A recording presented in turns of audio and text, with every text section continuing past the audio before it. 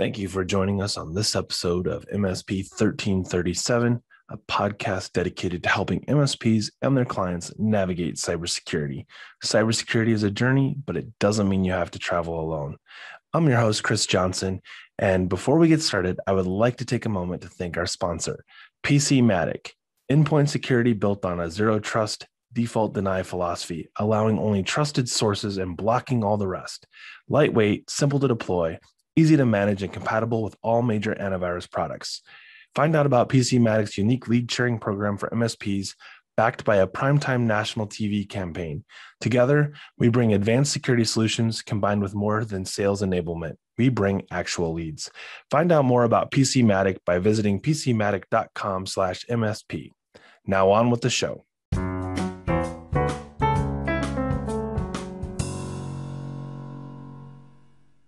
Welcome, everybody, to this episode of MSP 1337. I'm joined this week by Marcus J. Ranum, author of The Myth of Homeland Security, co-founder of Tenable, and now in his latest adventure, he is a bladesmith and wood turner. Welcome, Marcus. Hey, thanks for having me. Hey, so as I had said in our previous conversations, I read your book, published back in 2004, I think. It's a post 9/11 look at everything that is and is yet to come, perhaps in 2004.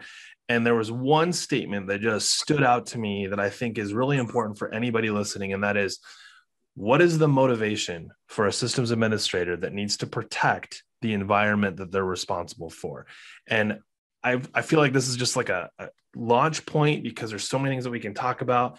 But if we just start there and you look back to sort of some of the things that you shared with me and looking forward, all the things that came true, perhaps, what is from then that still holds to be true? We've talked about that versus maybe some things that we are getting right that with some proper nudging and shifting, we might be able to do a whole lot better. Okay, well, that's like a loaded question, topic, but yeah.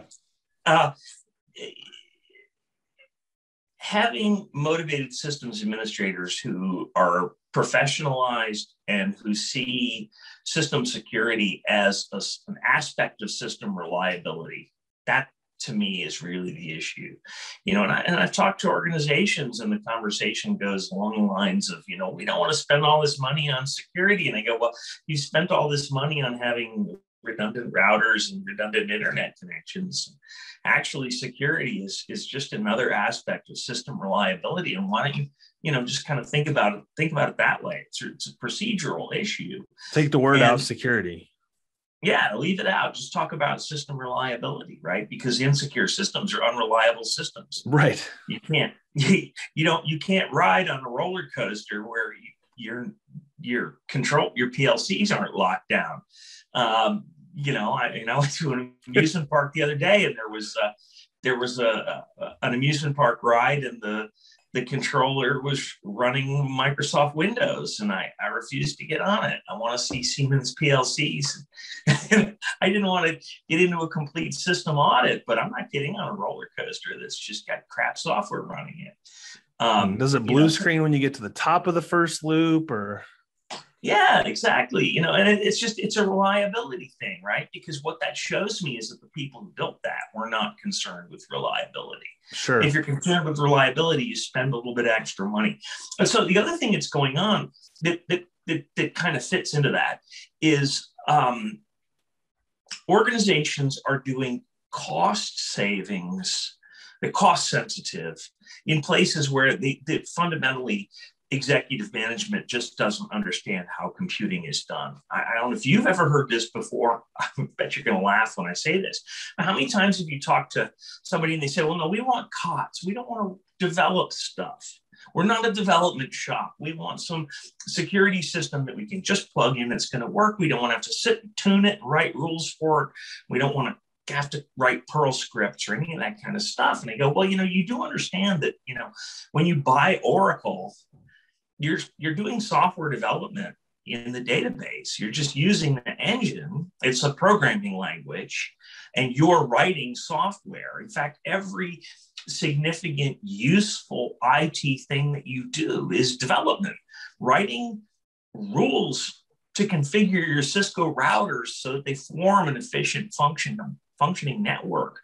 That's intellectual property. That's software development. It's programming. And you But need to it's be a not lot better command. at that.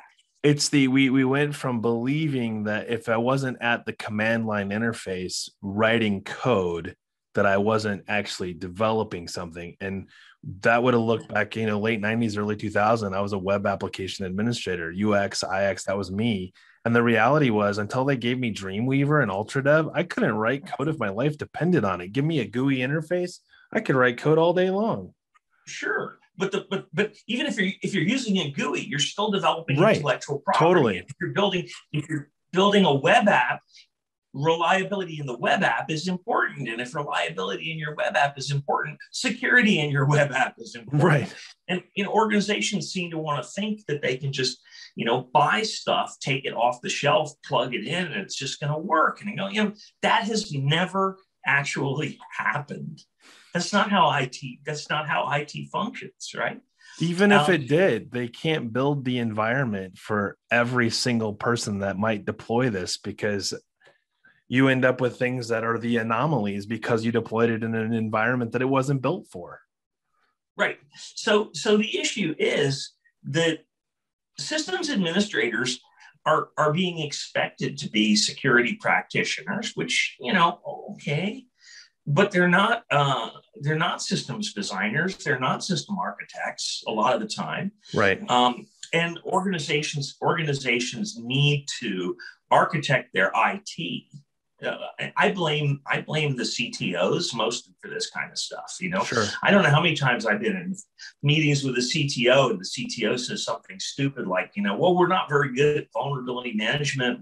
We're thinking about just moving everything to the cloud because we don't know how to build a high performance storage array. And I'm like, well, first off, if you don't know how to build a high performance storage array, like at the managerial level, you're not a CTO. Right. Right. Which would raise the question, do you need one? Right. Well, you have, if you need a high performance storage array, then you can have a conversation about the costs necessary in order to build the reliability, to build the distributed implementation so that you've got more than one single point of failure. All of those things are part of a conversation the CTO should be competent to have. But I see CTOs go, we've decided that rather than know a thing about storage, we're just going to put everything on AWS. Okay, well, yeah, that's going to work for you. but you're not going to develop any useful skills. I mean, you mentioned the Homeland Security book. Shortly after I wrote that, I did an interview with, I can't remember who, and I said something that, seriously damaged my career in the government quarters, because I said that, the modern government program manager, all they know how to do is read PowerPoints from vendors. Yeah. Because they actually don't really know anything about IT there. They just read proposals from vendors and they pick the one that has the prettiest graphics or something. I don't know what their algorithm is. Well, that hasn't changed anything, right? I would argue that anybody that's checking out a vendor, if the website for that vendor was poorly put together, odds are we've already moved on, because if they're going to put little effort there, I would expect them to put little effort into whatever it is that they want to sell me. But the fact is that a CTO should be looking at that stuff and asking, what does this product do? What problem does it solve? How much time is it going to take us, not just to implement it, but to maintain it? Right. How critical is it going to be to what we're trying to do? Are we willing to invest the resources to squeeze the money out of this thing? Right. And so I've done a couple of consulting projects for clients, including some very large ones, where basically we took classic intrusion detection architectures and we took them out, we dropped them all in the dumpster, and replace them with, you write some overlay rules for your Palo Alto, and then you turn the application awareness diagnostics on, you turn the destination categorization schemes on, and then you add the user mapping, you dump the whole thing into system log analysis capability, and you look for unknown, because you've got an unknown app with an unknown user trying to go to an unknown website. It's malware. And this isn't rocket science, right? And so, in the case that I'm talking about, I was working with a visionary chief security officer who was visionary enough to realize that turning one technology into a data source for another was much more cost effective. And it wasn't rocket science. I mean, at that point, I don't care whether you're writing your rules in Perl or whether you're writing your rules in Splunk or whether you're writing your rules in MySQL. You're writing rules in something, right? And you need a process framework around how are you going to handle those outputs from that system. And that's really the tricky part, is having the process that allows you to condition the inputs. Conditioning the inputs is the term I use for setting it up so that the inputs are as easy to parse as possible. Sure. Right. If you've got a bunch of firewalls and you can, or load balancers or whatever, and you configure them correctly, you can build an intrusion detection system out of next to nothing and a bunch of scripts on top of it. And then of course, when you build a system like that, people ask, well, why didn't you just use Snort? We could have used Snort. It would have been a tool that we could have used at some point in that process, but we didn't need it. We understood what we were doing, right? Yeah. And that's really the issue. People just don't want to take the time to understand what they're doing, right? Which to me means that they really don't care about security. They just want it to go away, which I'm fine with. Which I think isn't necessarily a bad thing in the tense of, so like if I'm a managed service provider and my clients are like, just make this problem go away. I understand that, but one of the challenges we face in that is, I believe security requires participation. So when they just say, solve this problem, I'm going to continue to do everything that I've been doing before, and clicking on that link in my email is one of those things, then that's not real participation. But yeah, I see where you're going. I think I just lost 3 sponsors, I think, because we told IDS to go pound sand. Now, so to shift gears a little bit, and again, I referenced the book, and I think it's not that the book solves world problems, but it is a book that should make anybody, if they were to read it today, think about currently, what are we dealing with? And I don't think you said anything in 2004 that either isn't coming true or isn't a reality that we should be using as a tool to help evaluate as we continue to move forward. And you said it over and over again. So one of the things I liked was the reference to the electronic Pearl Harbor. And I bring that one up because this whole cyber warfare and the ideas behind it, you said so eloquently by referencing Pearl Harbor in the way in which Pearl Harbor itself was exploited, with regards to, you could just walk through and check out. You couldn't necessarily get on a battleship, but you could see everything that was flowing in and out of Pearl Harbor. And to some degree, and if we look at cybersecurity today, or the world of the internet, it's kind of the same thing. There's really nobody that says, Chris, you can't go and browse Palo Alto's website or some of these government websites that have a lot of content that tells me how to do a lot of things that I probably should have no business doing. And yet we're still concerned with the unknowns that are tied to us just ignoring the known. Right. Is that a fair way of couching it? That's a good way of putting it. Yeah, I used to get back. So another piece of my bio that we didn't talk about was I was the founder and CEO of Network Flight Recorder from 1997 through 1999, which was a classic intrusion detection system that just did network monitoring and then had a rules language that allowed you to process alerts based on the stuff that you found in network monitoring. And one of the topics that came up all the time was that, customers would say, we just want something that we can plug in that's going to tell us about unknown stuff happening on the network. And I go, I can't tell you what's unknown. I don't know what unknown is. That's what unknown means, right? Hey, so you know what it is. Yeah, what I can do is I can force you to tell me what's known, and then I can take everything that happens and I can subtract known from everything that happens and then put the rest on your plate to look at.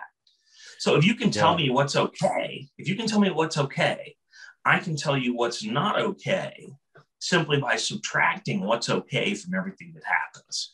And what I found was that customers didn't want to take the time to define what's okay, which utterly horrified me. Because it should.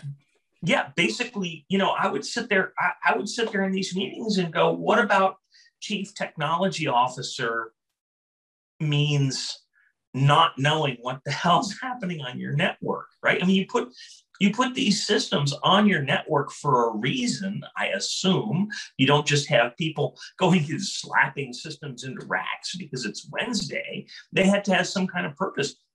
Are you trying to tell me that you didn't capture what that purpose was when they stuck that system in the rack? Well, I think that's actually, I don't think that's far off. I think the reality is today, because things are less about the boxes we put in racks and more about the apps we choose to subscribe to, download, and use to circumvent, or for the lack of a better word, the shadow IT model.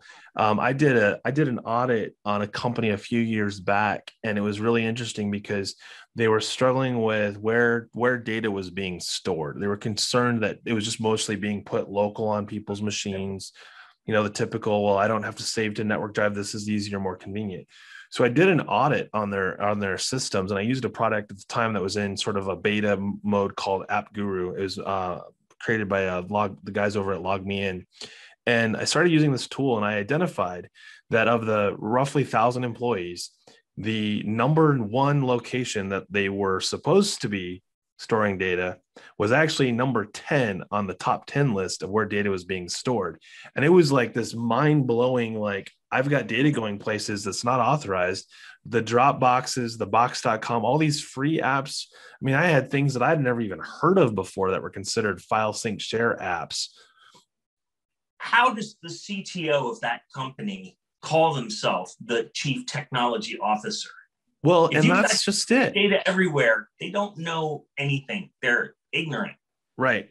And I would argue that that's because we've created that. The CTO role wasn't something that we said, let's look for someone with the following qualifications. No, they said, hey, we got Joe over here in HR. He's really not doing anything. We were going to let him go, but he'd make a great CTO. Bring him to the table and have him look at POs and PowerPoints, and we'll call that the CTO. And I think for the last decade, at least in the last decade, we've done a really good job of putting people into positions that are sort of should be very high profile, but in fact have been put into just go sit in that corner over there. We've checked that box. Yeah.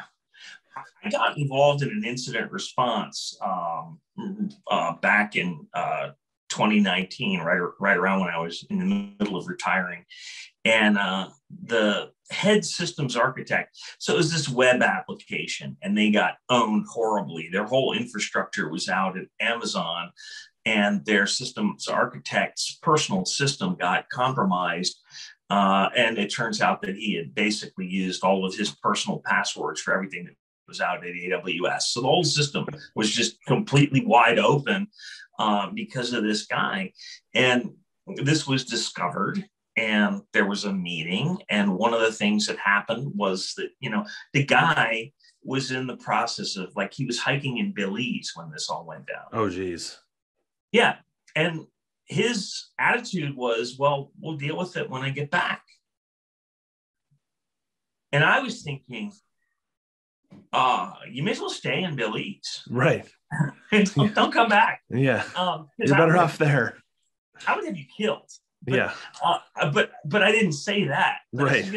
What about being the systems architect doesn't mean that I would have managed to be back in New York by 6 a.m. the next day. I don't know how. Right. But whatever was realistic, you would have done it. I would have done whatever I could have done. Yeah. And I would have been there to deal with it. But Right. it was just basic screw up stuff. And I don't know how many times Marcus memos have gone to boards of directors. I think I've probably done about 16 board letters during the course of my career.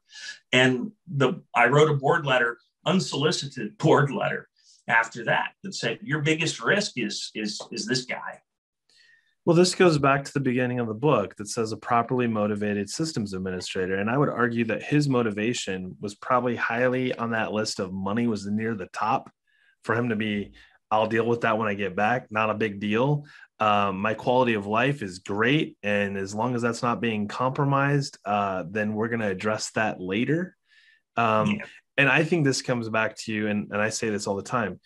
You said it too, like that your clients, protecting the client was what was in both of your best interests, because if it's not, then what are you doing in the first place? Because I can take phone calls all day that someone's going to pay me.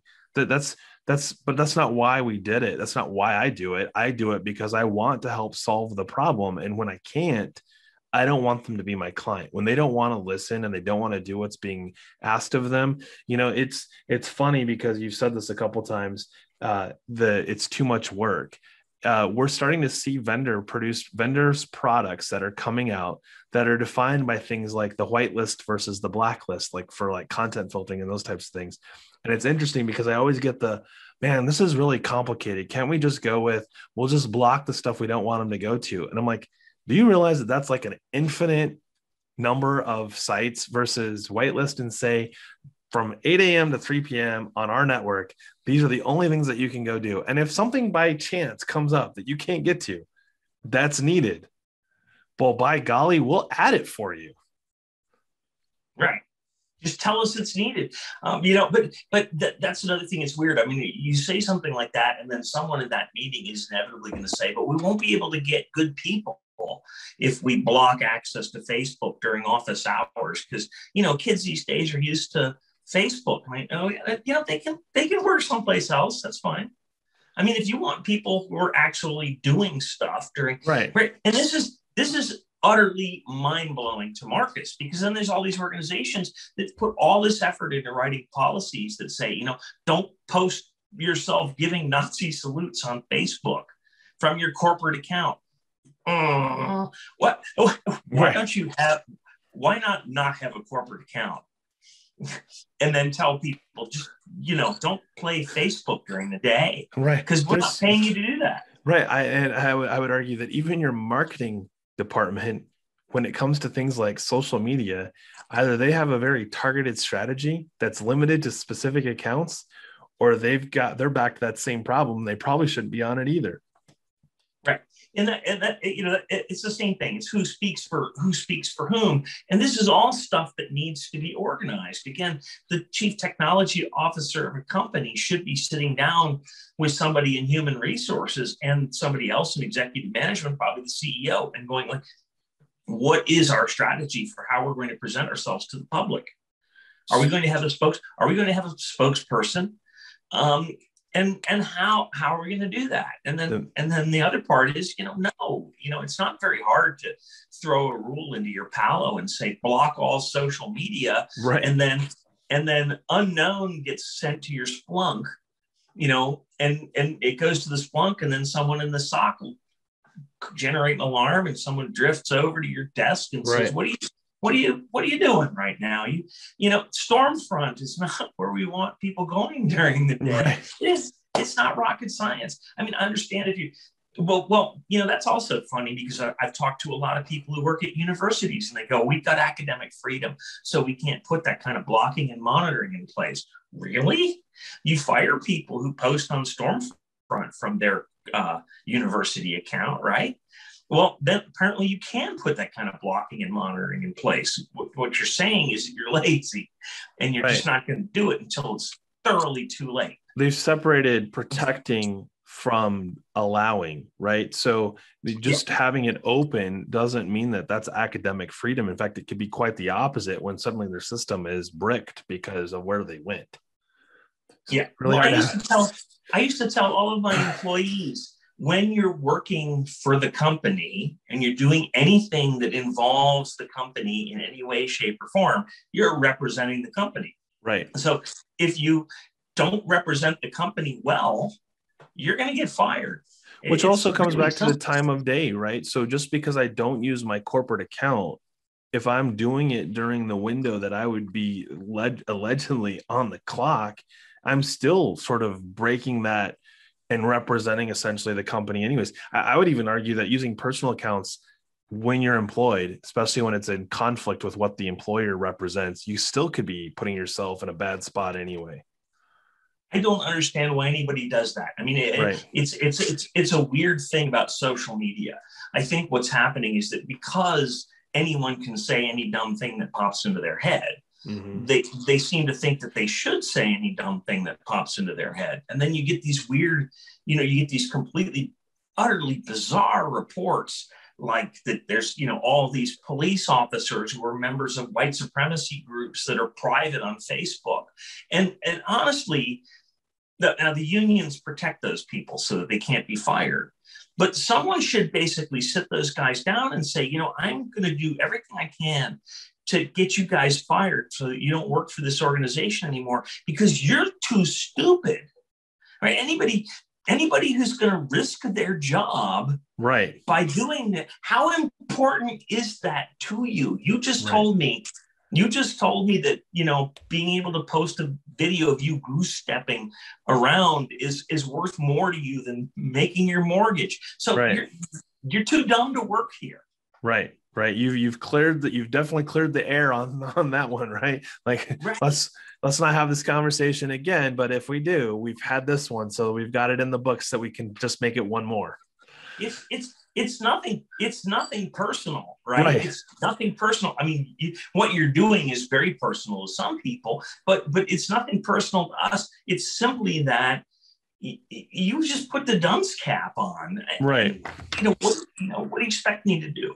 So there's a lot of that kind of stuff happening with social media, and generally, I never even engaged in that dialogue because to me, this stuff is just completely obvious, and I'd see people in organizations and they would bypass the organization's security, mm-hmm. right? I know you probably see a guy sets up a VPN on his desktop so that he can get to ESPN during office hours because someone put a block in place right? Well, the reason the block in place is because you're not supposed to go to ESPN during office hours. It's not because we hate sports. It's because we hate people who we're paying $120,000 to, who are goofing off during office hours. Which is also a catch-22 because what's the lesser of the two evils? The employee who's got ESPN pulled up or the employee who has found some free VPN proxy that's now backdoored everything back into the company? Yeah, well, the main issue is if somebody is willing to bypass security. I'm not trying to be an authoritarian here, but I see that, it's like taking your seatbelt and going, well, I'm not going to wear my seatbelt the way I'm supposed to. I'm going to tie it around my neck. Oh, right. Okay.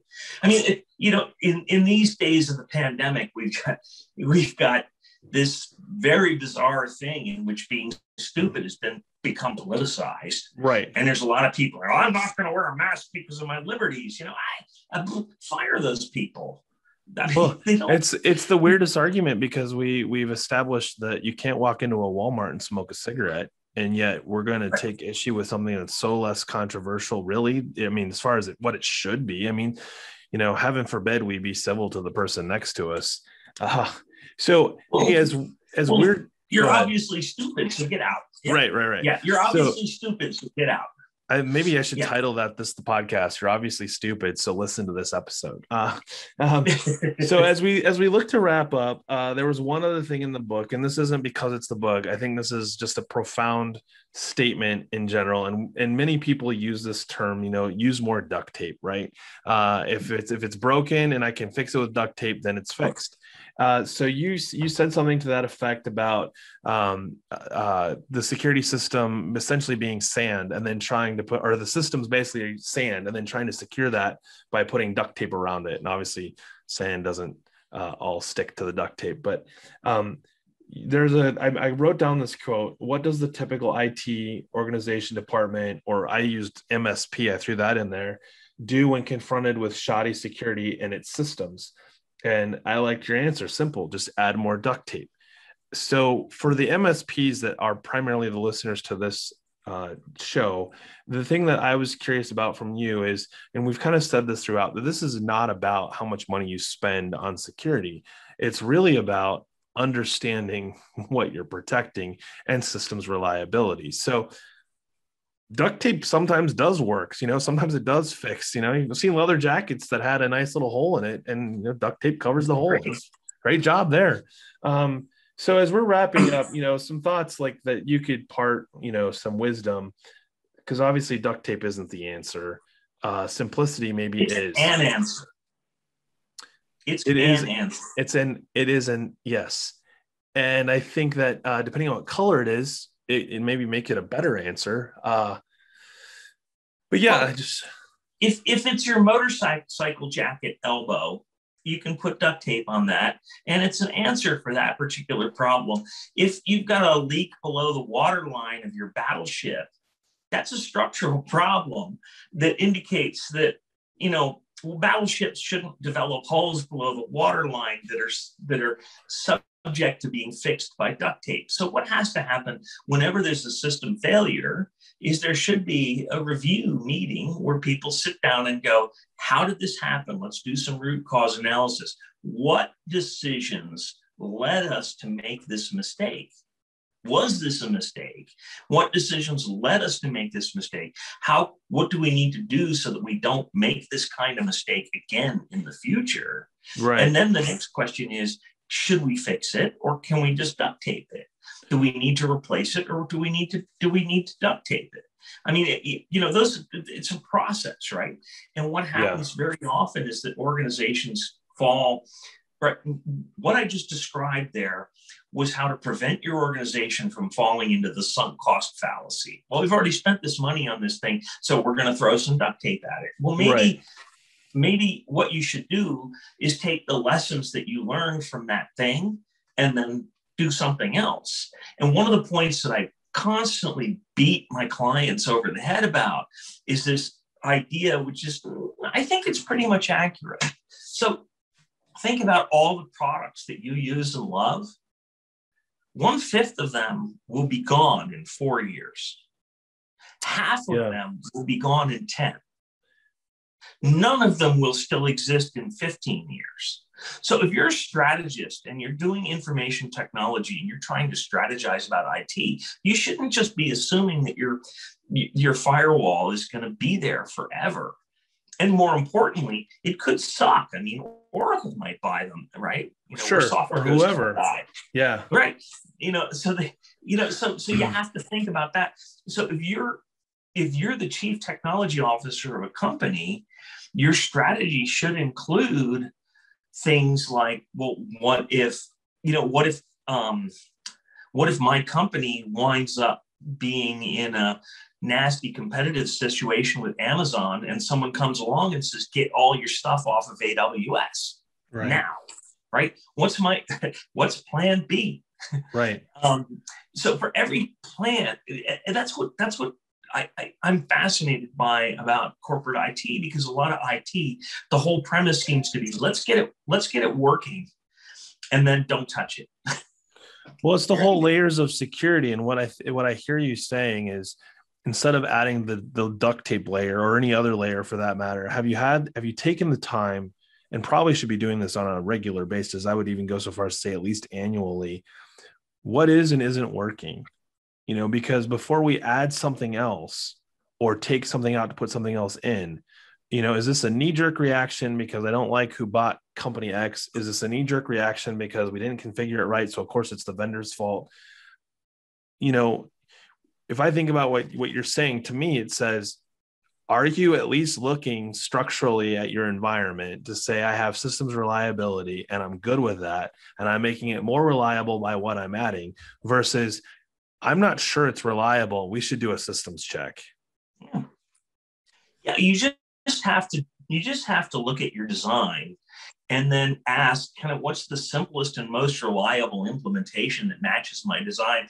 I had one client where they were getting ready to spend around $500,000 on an Oracle database replication system for some transaction databases. And I asked what I later realized was the key question, which is how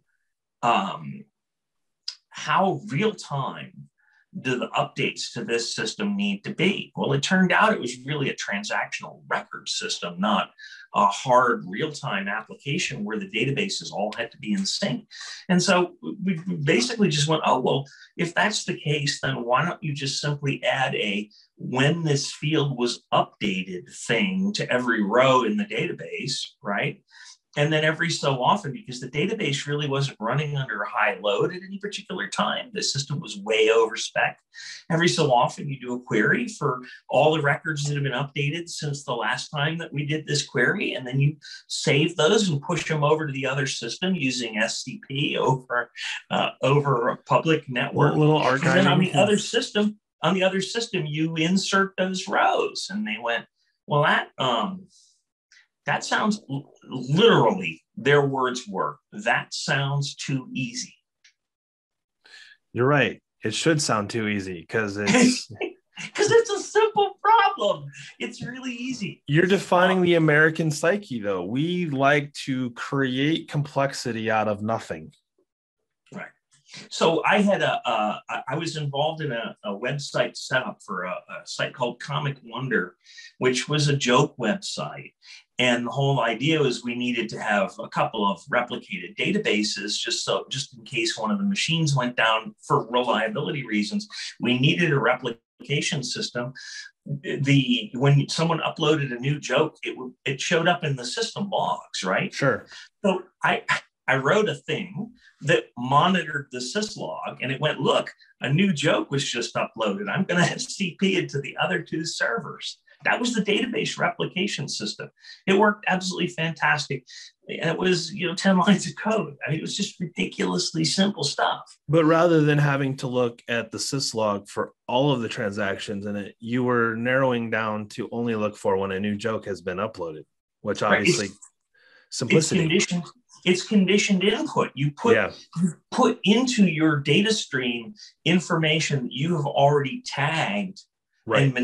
And then your data stream for your system logs, now your system logs become an information bus for your organization, right? Where you can manage that stuff in one location, and you can do things that are already mapped because you told it what to map. Another trick that I've pulled in the past, which works great, let's say you've got one of these next generation firewalls. They're fantastic, high performance technology. And what you do is you put overlay rules in there. It's okay. These things can handle so many rules. It doesn't slow them down, right? So you put one rule in there that says, if you see login traffic to the machines in the data center, generate a level 5 alert. If you see login traffic to the machines in the data center that came from our privileged access management system, generate a level 10 alert, 10 being the lowest in this case, right? And what I just gave you there, 2 lines of rules in your firewall, is a detector for people who are trying to get around the PAM to do administrative access. And that's going to catch hackers and pen testers. Right. That's, and that's another thing. All of these systems, I don't know how many times I've had this conversation where you go, does your organization, are you subject to penetration testing? I'm not a big fan of pen testing. I think it's generally a waste of time, the way it's done by most organizations. They go, are you subject to pen testing? They go, yes. I say, well, do you catch your pen testers in real time? And they go, what? I mean, I know 3 organizations that can catch their pen testers in real time, because they thought about, well, what do our pen testers do? And then what do we put in place on our network to detect that? And it just happens that that's also what hackers do. And wouldn't it be pretty cool if we could detect hack?